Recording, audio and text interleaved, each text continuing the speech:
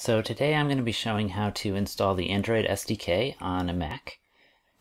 If you have Windows or Linux, you can probably follow most of this, but you might want to find another article or video to help you out for that. So we're going to need three things.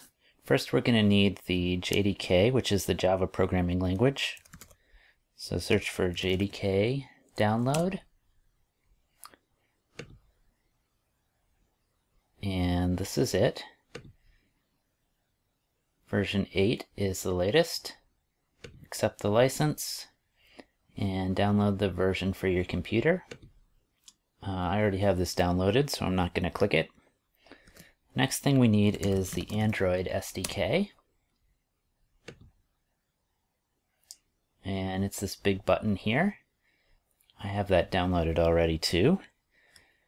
And the last thing is Intellij. There are actually several different editors you can use, but Intellij is the most optimized for new versions of Android, and it's also what I use at work. So they have a free version here that you can download. So I'm not going to click that either. I also have that downloaded, but those are the three things you need. So let's install these all. The first one is the JDK. And run this, click through the installer. You're going to need your administrator password.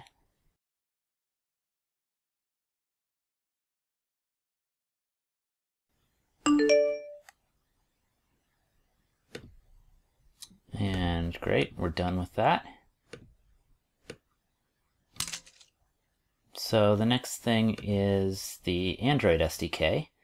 So if you downloaded it with Safari, it's already unzipped. If not, you'll have to unzip the zip file and you'll get this folder. And then you go into SDK in Tools and run this Android program. And this program lets you download more stuff. The Android SDK has a ton of different components that you use for different things. So it's going to pre-check some boxes of things it thinks you should download. So you should leave all that checked. And then go down to the bottom. We need a couple additional things. We need the Android support repository and the Google repository. And at the bottom, the Intel Emulator Accelerator. Because without that, the emulator is going to run really slowly. So with all that stuff selected, hit install. And this dialog's kind of tricky. You have to select the first license and hit accept, and then scroll down and you'll see some other categories. You've got to go to each one of them and hit accept. And that's the last one. Then hit install and let this stuff download.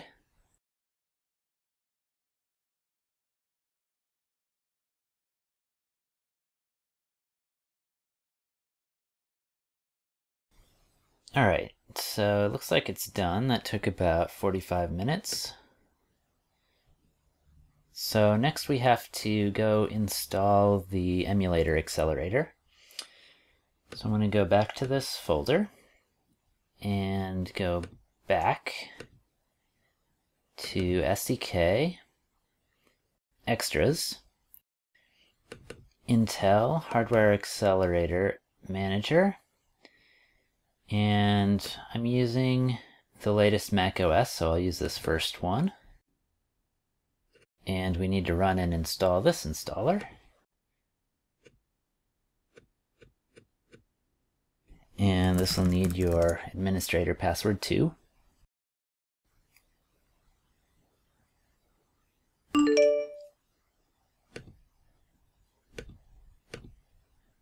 Alright, so we're done with that.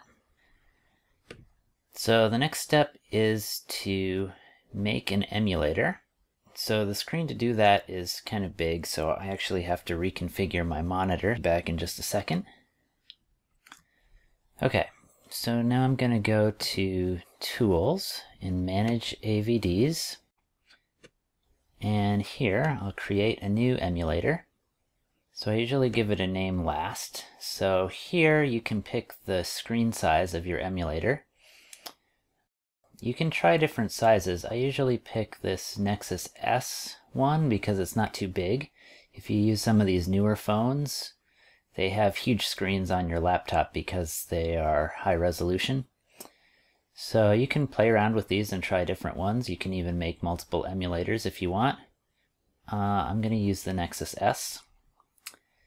Then for target, you'll normally want to choose the latest Android version.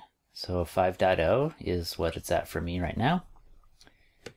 And then CPU, this one's important. You want to choose Intel Atom. If you choose something else, then it's not going to use the accelerated emulator.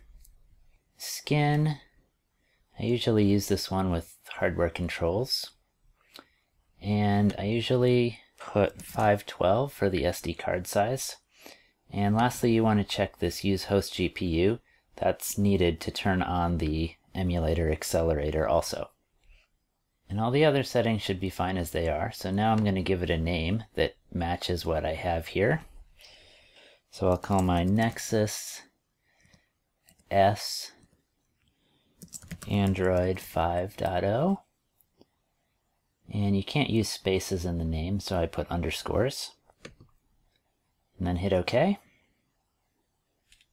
And after a minute, it'll say that it's done. So now that we're done with that, I'm going to switch my monitor size back.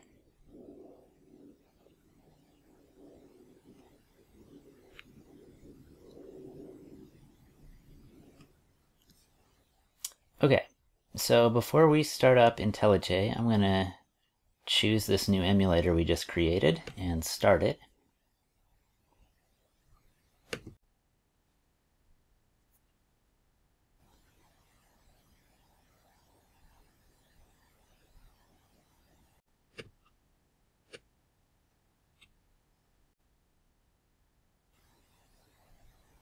And now that it's running, I'll drag up and unlock the screen and click through these buttons.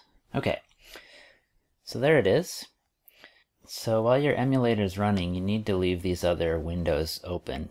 If you close them, it can either shut down or cause the emulator to screw up. So I'm just going to hide that window. So the last part is Intellij. So here's the download that we got earlier. And I'm just going to drag this to the application folder.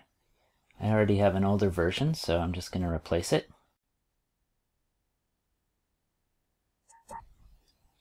And now we're done with that. So now let's start it up.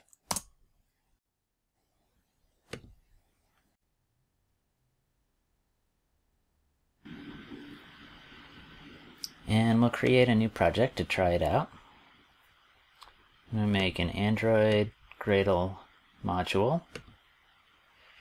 And let's just call this test app. And I'm going to make it an empty activity. And just leave everything else as it is. So this will download a few more things.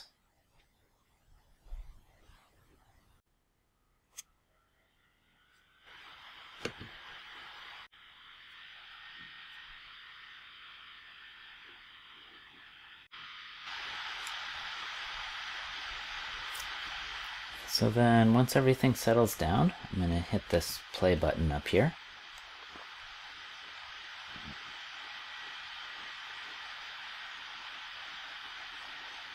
And it's going to ask where we want to run it. So if our emulator is running, we should see it here. So I'll hit OK. And then switch over to the emulator. And we should see it start up here. Great. So it looks like everything's set up correctly. So if you got that working, then you can go back to one of my other videos and make an app that actually does something. I'll see you then.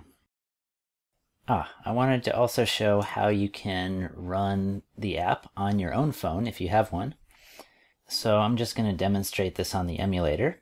But if you have your own phone that you want to use, you can first plug it in with USB to your computer, and then on your phone, go to the Settings app, and scroll down to the bottom of the settings. You should see Developer Options. If you have a really old phone, it might not be at the bottom. It might be farther up inside of the Apps menu. But for newer phones, it'll be in Developer Options at the bottom. And you want to make sure this switch is turned on. And then scroll down and look for USB debugging and turn that on as well. And then you probably need to unplug and replug your phone back into the computer, and it'll probably give you a little message asking if you want to trust the computer. So hit OK to that, and then after that, when you click the play button in Intellij, it should show your phone in the list of possible targets, so you can just select it and it'll run the app on your actual phone.